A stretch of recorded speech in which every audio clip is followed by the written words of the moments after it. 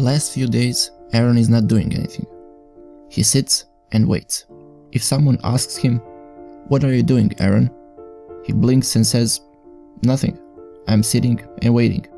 Now, there are those who say that Aaron felt that he is going to die, and now he waits the angel of death to come and take him, while others think that Aaron is mocking everyone and that he needs to be moved quickly from the place where he is sitting and where he has become the city's disgrace. Newspapers already wrote about the whole situation, local TV station had a half-hour report, and people even said that reporters and journalists from the capital are coming. And there was even mention of someone from the government interested in Aaron's case. "What is he really waiting for?"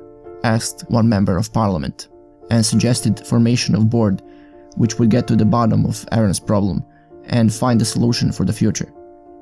In the meantime, a society of Aaronists was formed, and they demanded that Aaron, or to be more precise, his seat, should be under state protection.